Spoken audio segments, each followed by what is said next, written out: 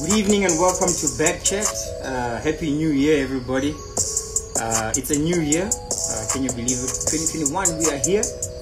And this is the first official chat for 2021. So welcome, everybody. Hope you guys are good. Hope you guys have rested well and had a good holiday. But yeah, 2021 is here and we're back in action again. So welcome, everybody. Good to see you. My name is Temba Madima, and I'll be taking us on the journey. This evening we're chatting to a legend, Ruben Ramolefi. He's in here. I can see he's in the building. I'm going to just send him an invite, and then we're going to get chatting. So welcome, everybody. Thanks for joining us. I'm sending him a request. South Africa, good to see you guys again. It's been a while, I know. But we're back. We're back. Good to see everybody. Welcome, guys. Oh, Ruben Ramolefi. Hey, Temba, how's it, man? How are you doing, brother? I'm very well, thank you, man. Blessed and highly favored of the Lord, thank you. How are you? I'm good, brother. It's such a long time since I've seen you. And yeah, it's always an honor. I mean, you're a person who always carries such a a light spirit. You are always humble, easy to talk to. And I know there's a lot that's happening in your life. And I mean, we're going to go into, some of your greatest moments as well on the track. So it's going to be a good time. Yes, wonderful, man. It's such an honor. It's a privilege for me. And I just give all the honor and glory to my Lord and Savior, Jesus Christ. It's been a wonderful journey. And I'm just grateful to have the privilege to live this life. Yeah, absolutely. All right, brother. I'm going to get us started. As is tradition over here, I'm going to first do an introduction so that those who are watching, there's some youngsters here that might be saying, who is this Ruben Ramolefi? They must know the caliber of athlete that's in the building. And then from there on, we'll get into the chat. Is that good with you?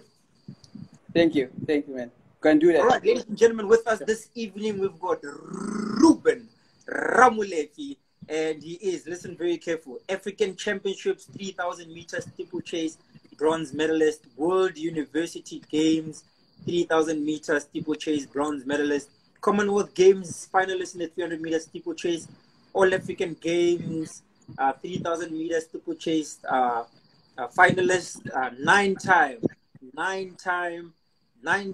SA 3,000 meters steeplechase champion. And here's my favorite one, the SA 3,000 meters steeplechase record holder. Ladies and gentlemen, Ruben Ramolefi.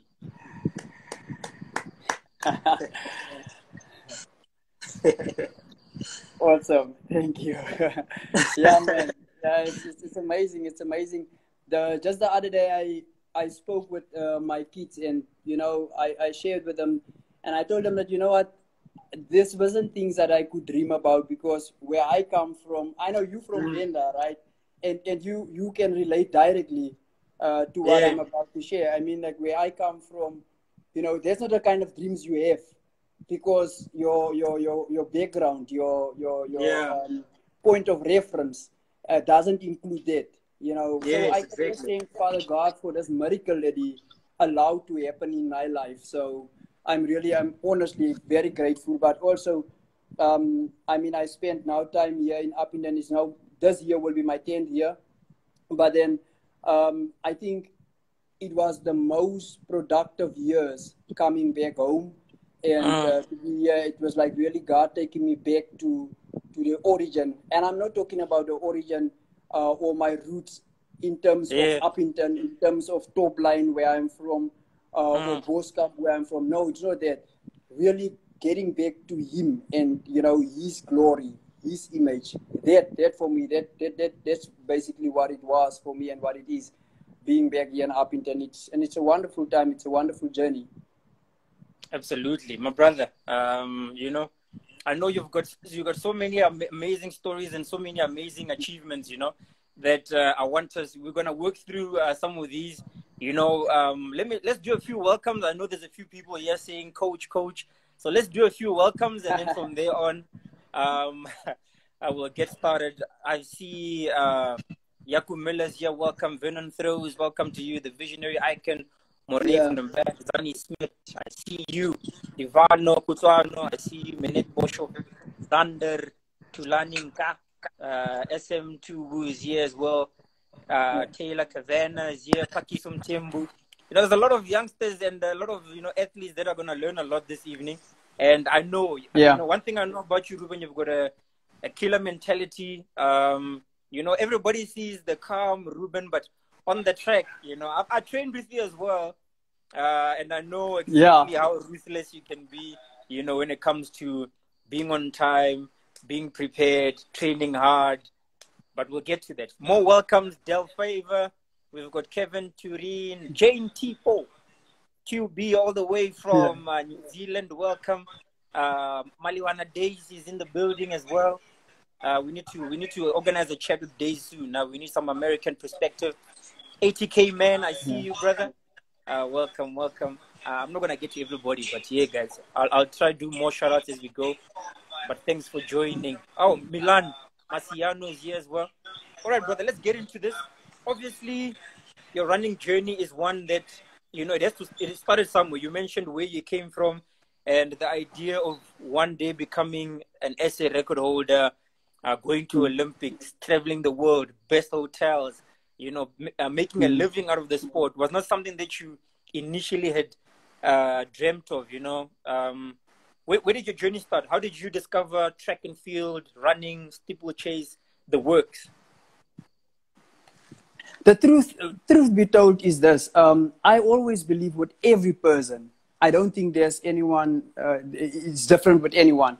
I believe with every person, God comes and he gives you his truth, right? Yeah. And then there comes influences from outside and you follow those influences. Yeah. So I've always had this desire in me to do athletics. I've always had a love for it. That time, we didn't have a TV or anything like that. So we would listen to athletics on the radio. And like guys like Zitulela Zinge, those were names that I could remember. And all those guys. And later on, you get to know guys like Hendrik Ramala, etc., etc. And but the thing is just like, as I said, I chose a certain path for a while because it was the popular route, But I knew from child, from being a child, I knew that this is the path God wanted me to go. But as I said, I was disobedient, and I actually really started it at age 23. I turned that year 23 years old. Wow. And that was really, listen, it's rather now or never. And I thank God for the people that he sent to me that was adamant. And they were nagging me and like, listen, man, you got a talent. You should be doing this. Because at school, I can really point out, I think, 5 races that I competed in. From high jump to, 1,500 meters. And I didn't do that great. I think in grade, which is now, we were in standards. Like for us, we were in standards that time. I'm 42 years now, so you can make the math, So for us, it was standards. So it was standard 5, standard 6. I cleared already in standard 6 with a scissor jump because we didn't have the kind of facilities that, the jumping mat and all those kind of things. So we had to do the scissor jumps into the sand pit and stuff. So I cleared that time already long in high jump. I cleared 175. So which was, I learned later on, it was actually quite good, But but I ran away from athletics always. And I had my different fears that I had to face by the grace of God and overcame. And but eventually I realized that, chances come only that much. And I cannot choose anymore to run away from the gift. It was pretty much like a Jonas, where God really had to send a whale and say, listen, man, you gotta decide now. And that was it for me. I went 2001 after I finished my 2 year of college at Appington College. I went to Johannesburg with a friend of mine. I met him at a specific college, so we would stay at his uncle's house. And my plan was actually after school. My plan was to basically go to to UJ. That was Rao then, and Kaiser Chiefs had an academy there. So the plan was to enroll in this academy to play soccer, and then I was gonna pay for my studies to study law basically. But everything just went the other way around, because like Kaiser Chiefs, I think when I arrived there 2001, I think that was the year that they basically stopped their collaboration with Rao. And then, so I started to do athletics actually because I needed to work as well to find for my stay in Johannesburg and stuff. So working, I couldn't go to, I remember I went to, what do you call it, the trials. And at those trials, I got a call up to go soccer trials basically at the first division team. And I got a call up for the next day. But then that evening, we got a call that we had to be at a job interview. And long story short, I went and I never pursued soccer anymore. And I realized, but listen, this is all God, blocking this whole thing, and I thought that I couldn't be disobedient anymore. So so for that year, I started like, I think like even to look at how this happened, we, in our job hunting, now, I was the Minister of Finances. We didn't have money. So we needed to make sure we really stretch money, right? So my friend and I had to go from Rosettenville all the way to Northcliffe. And I mistimed it. And I thought that no, from Northcliffe back to Joburg Central is not a long distance, right? And I told him, no, we can walk back and then we can save money. And we found that it was actually a very long distance that we had to walk. But then when we arrived at Auckland Park, he said, listen, here's Rao. Let's go there and hear if they have an athletics club. And we went there. We met Francois Fouchier, and the rest is history. So I enrolled that year, and I started with the cross country that year. And the next year, I started running for UJ. Actually, this year and the next year, I enrolled to study LLB first. And then later on, I changed my course to a BA law degree, which I finished and stuff. But then, they only gave me 1,500 rand bursary for the year. But for me, it was not about the money, but it was about, following God's purpose. He said, this is what I need to do. So I followed. And, I'm so happy I did it because spiritually for me, I benefited more than I could ever in any other direction. It's amazing, when you think about, most stories you hear about like athletics, it was always, from a young talent, they pursue it for a long time. But for you, your journey started at the age of 23, and I think it's so encouraging because what we see a lot now, Ruben, is that we get a lot of young kids, they run well, 16, 17, 18, by the time they're 19 in first year university, it feels like, they feel like if they haven't made a big mark at 20 or 21, it's over, your career is the exact opposite, you started at 23, found your way, and it just went up from there, so big ups to you for following your calling, because I mean, and I think everybody else who's here knows that, man. I think, and I think 3,000 steeplechase, there'll never be. And I'm hoping, I'm a positive person, and I hope there'll be somebody who will get to your level and do what you did, But we knew, like every championship, whether it's Worlds or Olympics or Commonwealth Games or African Games, we've got an athlete who's gonna make the final. And I mean, it was fun to watch, and it brought so much joy for South Africans as well, Yeah. Now I believe there's gonna be, and I don't think in the far future. There's going to be someone that's going to do not just I don't think it's going to be someone that's going to fill my shoes.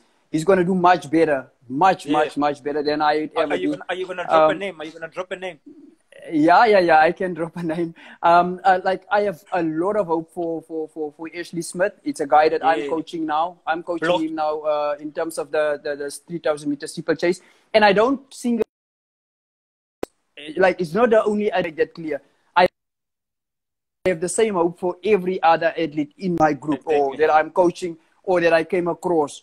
But the thing is, he is doing my event. He's doing the event that I did. So the most beautiful part for me of him and every other athlete I'm busy coaching is that they fear God. They are God-fearing people.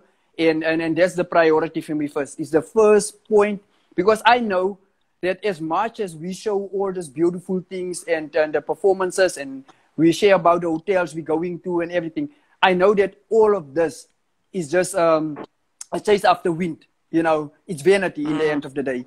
I know the thing that's really going to give you fulfillment is being in Christ. Christ in us is the hope of glory.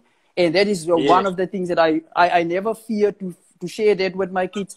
I tell them that, listen, guys, I mean, you called a few of those performances, right? And every time when I go to that podium and I stood on that podium, it was always like, so what? You know, I don't know. Other people maybe had different experiences, but for me, I wanted always what is deeper than that. I also always wanted what is better than that. And it wasn't a gold medal. And I know it's never going to be a gold medal. I know it's never going to be, there's never going to be any record. You know, I wanted the SA record badly. But when I got it, it was like, so what? You know, I wanted to be SA champion badly. And I repeated that performance over and over and over. But every time it was like, yeah, it was so what, you know. And I believe that when God brought me back to Uppington, it was really to isolate me, because it wasn't a smart move in terms of, you know, facilities, because the closest track in Uppington is like, I mean, from where I am right now, is 500 kilometers. That's Kimberley, right? So, and for me to travel from here, just to take a flight from here to Joburg, a return flight is plus minus 5,000 Rand. So that's almost the money that I used to go to Europe and back. So it wasn't the best choice in terms of the flesh to come to Uppington when we look at that. But it was the best choice for Ruben's soul. You know, it was the best choice for everyone else that Father used me to inspire in that sense. And not inspire to be Olympic champions or whatever, but to be, you know, children of God, loving his glory, living his life, the life of Christ Jesus. That was for me the best choice. And I if I have to make the decision over tomorrow, I will do it anytime again. Because like, when did you last see me on the stage, like Olympics or whatever? It was 2011 was the best performance. 2013 was I think Benin African champs. But I'm not done yet. Yeah, let's just make that clear. I'm not done yet. I'm not retired yet. Because God don't regret gifts, right? The day I'm done, the day I'm retired is the day when I'm dead. So when you go and sing Waka Zulu, that's when I'm retired. So because, like, I mean, there's just so much my life needs to minister. And I'm looking forward to this journey. It's an awesome journey. Absolutely, brother. You know, I like that. You know, this thing of retirement... you know, it's not my lingo. It's not in my vocab as well. I'm like, how can you retire from your purpose, you know? But let me not stay there too long. I need to move on. You know, I've got some questions I need to get to, Ruben. But I hear you. Let's do a few welcomes. I see Coach Paul Horis is in the building. I mean, he's doing fantastic work with the athletes. He's decided in Pretoria now. I see I am Peño. Proud of him as well. Yeah, we've got Andre Rix is here. Shout out to Jumpmaster T.S. Limau. He's also in here all the way from United States of America. We need to get these guys. Yeah, but this year we're going to get more. We're going to get more conversations. We're going to chat with more people. We need to get some coaches as well. So, So let's get to the first time you get an opportunity to represent the United States of South Africa. The Republic. How did that feel? You know, you get an opportunity to put on, they give you this kit, you know. Here's this, you know, I mean, all the history, whatever you thought, you know, and then you get an opportunity to represent South Africa. What's going on through your mind? You know, I want to hear this. You know what? When I started athletics, I heard things like, you know what, you started too late. It will take you at least 10 years to get to that level. So, you know, there's a lot of experts out there. So, and I want to tell people that, you know what, if God didn't say don't listen to anyone, you know, just listen to it, because he communicated to you first. So you must, he's not going to use how many people. Yeah, he's going to use people because you ignore what he's saying. but he's going to talk to you first because he can talk to you because he's God. You're right. So that's the important thing, is to listen to what he says about your life and to follow that.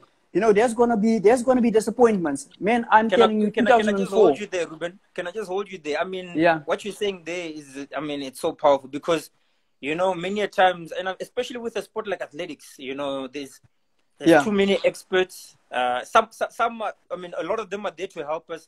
But I mean, what you're talking about is that, you know, it's that, you know, inside your spirit, there's, you know, like, you don't have to be told, or you don't even know how you're going to get there or how it's going to happen. You know what I mean? And I think that's a message to the young athletes who are out there. Listen, guys, if you love this sport and you love this gift you were given with all your heart, you know, pursue it. Like, it doesn't matter what people are saying, and hey, you're crazy to be running in the streets, you're crazy to be doing this. You know what I mean? Carry on, brother. Sorry about that. No problem, no problem. My uncle, for instance, said when I would come back home and I would run in the streets and stuff, and he would say that he was thinking that I'm bewitched, you know. But when he saw me on TV, there was like, you know, okay, now I understand. Now I get it. Now I get it. You know, so people won't always get it. You know, they won't get it, but you need to be true to what God told you, and you need to follow that regardless.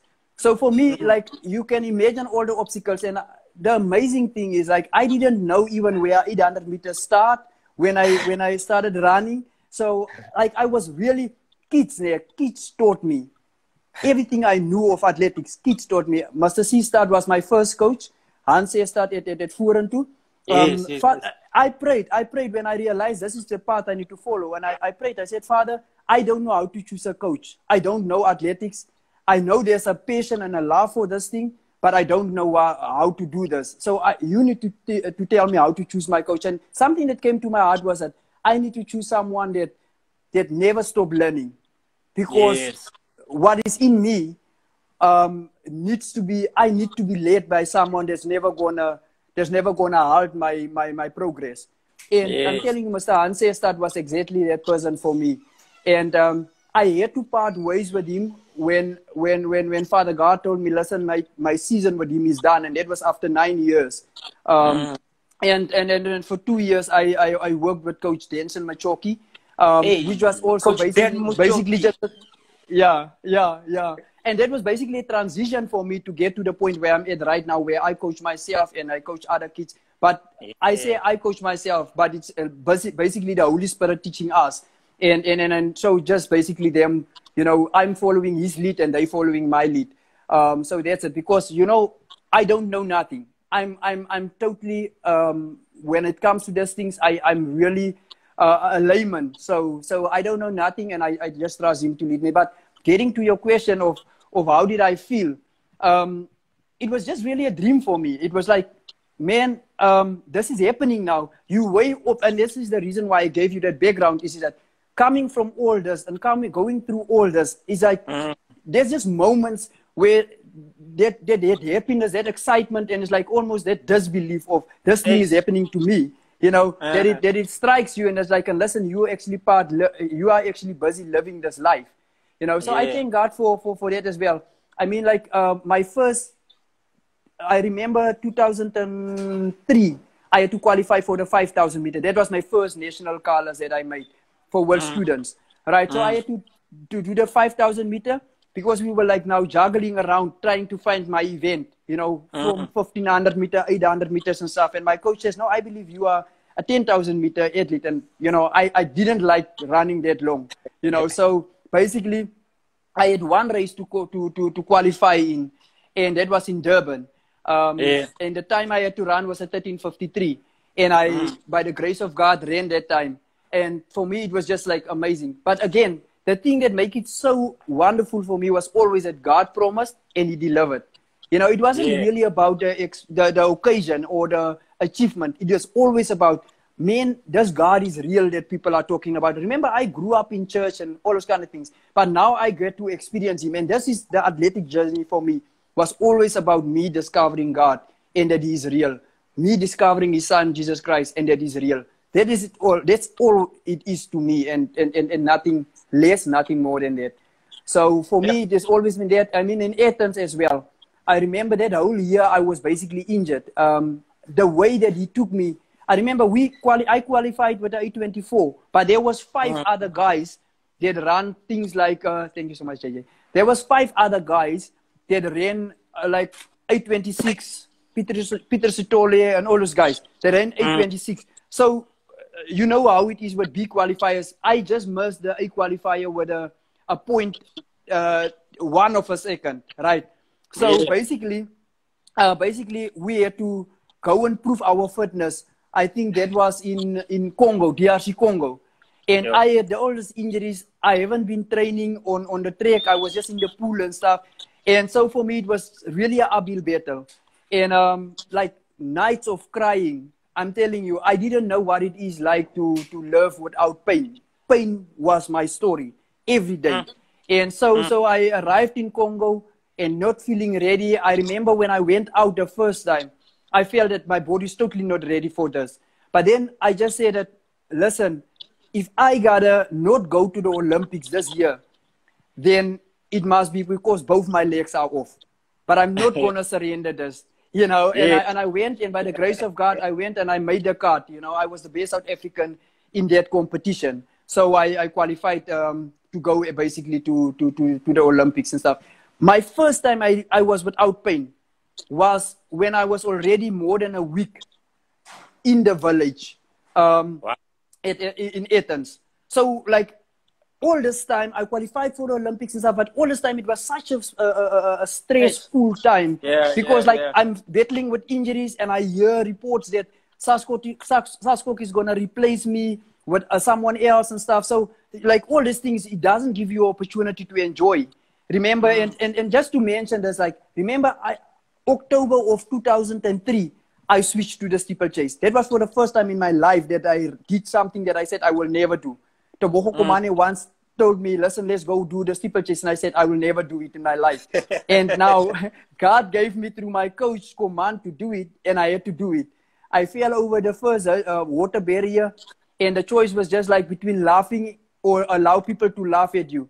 And, you know, I chose to laugh, and I got up, I won, and I like winning. So I win that race, and I said, this is the event that I'm going to see through. And then 5 months after that, I ran my 824 by the grace of God. And so, yeah. So I remember that day when I was like healed completely by the grace of God. That was a miracle. I was so happy. I felt like jumping, you know, jumping around. So I look around me, you know, if someone don't spot me and think that I'm crazy, you know, but that it was awesome. I remember the first time I walked into the stadium, I think it was the morning, no, the evening of our steeplechase race. I've never in my life seen so many people. I was intimidated. I felt that, no, man, I need to somehow get out of this race. I didn't want to run. I felt that, listen, can I not just get a running tummy so I can turn around and, you know, and have an excuse not to run? But then the Lord made me see someone with a South African flag right about it where we're starting. And so I saw this flag, and somehow it just brought joy to my heart. I went to this person and I greeted them, and, you know, and I felt so excited and energized, and I ran. And, you know, I didn't make it through to the final at that first one, but it was awesome. Yeah, I think it was definitely like the beginning. And I mean, even the way, I mean, your journey, like, I mean, if I read some of the statements here, I'll do a few welcomes as well. I see God, your Isaacs is in the building. Coach Prince Ludiebia, welcome to you, sir. We got Magic. T Magic is here. Andre Rix is in here as well. I see 80K man says, looking at the age you started, one can see that we hit prime at different times, and hard work really pays. I like that. You know what I mean? Because you know, when I'm also training with the youngsters, I always tell them, I say, listen, if you guys just have to run long enough to get to your peak, you know, and our peak is not the same, because sometimes, you know, you're always looking over, and you've got all these up and coming. I mean, look at sprints in South Africa. It's a crazy new era where these young kids are running amazing times at such young age. You know what I mean? We haven't seen that in middle distance, for instance. And you just have to understand. And then you get, you go overseas, and you got the Inga Brixton brothers, that youngster. He's doing things that, you know, a lot of So it's just, we don't have the same time, you know, and the thing is just Yeah. about putting in the hard work, being consistent. But I mean, I don't think there's a replacement for passion and love, you know, for what you do. Yeah. Because that will Yeah. fuel you for as long as forever, you know, almost. You gotta love what you do. If you don't love what you do, remember, you don't feel every day like going to training, right? Of course. And sometimes you train hard, Hey. and you do not get the results. You know, Hey. sometimes you train hard and you get injuries, you get disappointments. Sometimes you perform and you don't get the sponsorships and the support from anyone, right? But then, what is the thing that's going to encourage you? What is the thing that's going to motivate you? You know, you cannot point a finger to administration or to coach or to your parents for that matter. You know, you, in the end of the day, you are responsible. In the end of the day, when the regrets you're going to sit with is the regrets that you're going to die with. You know, you need to make sure that you live your life and you live a life without regrets. And that's for me the thing. I want to live a life without regrets. And I'm going to pursue everything that God tells me to pursue. I don't care. People can think I'm crazy. I don't have a legacy to protect. I do not have one. And the only name that I need to honor with my life is Jesus Christ. Ruben doesn't mean a thing, you know. People will forget about me tomorrow. Actually, a lot of them already forgot about me. So, and I don't care about it, you know. I don't care about it. For me, it's about living one life, and this one life God gave me, and I'm going to be responsible with it. You know, if I never in my life win a medal, I don't care about it. If I never in my life break a record anymore, I don't care about it. If I never in my life make an Olympics team anymore, that's what I still aspire to, not in the masters, but in the seniors. That's still the things that I aspire to do, running the Olympics, running the world champs and stuff. But if I never do that again, I don't care. As long as I step on the track, even if I'm last, as long as my life says that, listen, God, do not regret gifts. I am honoring Christ Jesus with my life. His glory shines through me. And it makes a 21-year-old boy that wanted to give up say that. But if that 42, 43-year-old man still runs and still think that he's going to break world records, so who am I? You know? So if that can happen, if it brings hope to someone's life, then already I win. Yeah, absolutely. I mean, it's exactly that, you know, it's about, I mean, it's more, you know what I mean? My coach always says, you know, Coach JJ Smith, he always says, like, you know, I don't only want you to be a good athlete, you know, you must be a good person, you know, when whatever you're doing, you know, it must just make you a better person when you're on the track, on and off, you know. And I mean, the lessons and things you learn from track and field are so amazing. I want to run through two things quickly because time is running out. We've got a few minutes to go. Let's do a shout out to Rantu Mokopane. I mean, he's one of those steeplechase athletes, you know. A machine. Machine. Yes. You know, very good talent. Very good talent. We're hoping to see him, you know, get back, you know, and come back strong as well. You know, he's had a few challenges as well, but I mean, we know he's a outstanding athlete. All right, so let's move. Actually, there's a few things we need to move to. What is it? 2011. Obviously, that's a big year for you. 2011, going towards world champs. You know, breaking as well the South African record with a time of, if I'm not mistaken, 8. I know it's 8:11:50. Yeah. Yeah, 8:11.5. Oh yes. So tell us about. I want to hear about that. You know, we'll close it on about there, and then we'll do a proper closing as well. Tell us about that year, the journey. I mean, I know this time you're training with the Kenyan Coach Dan Muchoki. Amazing coach. I know. I also had the privilege of training with you for a few months in that time as well. And it was awesome. You nearly killed me, it was awesome. It was awesome. It was awesome. I like your art. Yes. Listen, like I think in that year, really spiritually, it was an amazing year for me, and but also physically, it was a challenging year for me. I think it was the hardest I've ever trained in my life. And like I would like we went on a camp in St. Moritz, Switzerland, and we trained there for a couple of months. Yeah?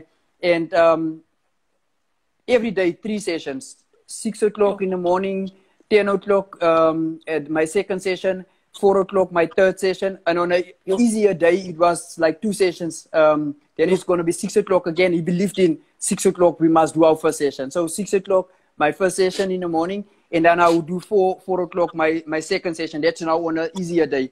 And on a recovery day or like a rest day, I would do 1 session. That would be only 6 o'clock in the morning that I go out for a jog. So 7 days a week, that was the training. You know, so 3 of those days, 3 sessions a day. 2 of those days, it was 2 sessions a day. I think in that year, I was probably the most consistent, that I must say. But I don't think that level of training I will ever be able to repeat. Because I think on my body, it was quite hard and it took a lot out of me. I had to, after that year, really take time out of training. I would go to competitions. I mean, the next year, I was not training at all, but I was still running 8:24, you know, so, but I wasn't training at all, but I couldn't, my body couldn't actually, you know, cope with it. Yeah, but I think my perspective of training now is totally different than it was then. Because I believe in the end of the day of listening to your body. I also believe in proper recovery. I believe in proper overloads and stuff and so. But 2011, I think that is the time also Father God more clearly spoke to me about a wilderness experience. But it's really about an experience that takes us back to Him, where He introduced Himself to us as a person. And so basically, that was the journey for me in that year. And my expectations was high for Daegu 2011 because I thought that I could be at least in the top 3 in the finals. Yeah. And I mean, I went through the semis, which is our first rounds basically. Ran a SA record. I remember Khotso spoke to me that morning and he was like, "Man, you're gonna win this championship with the 8:12." And I was like, well, if in my heart I was just like, if this is what God wants for me, it will happen. But you know, I got first this round to get through, and I ran the 8:12. I mean 8:11.50. I ran it in that semis, and then now it was the finals. In the finals, I led to about 2 laps to go. And then one of the guys from Uganda, I think it was Benjamin, he just cut in front of me, dropped the pace, and I totally just lost my rhythm. I panicked and I tried to sort of come out, but then I was boxed in.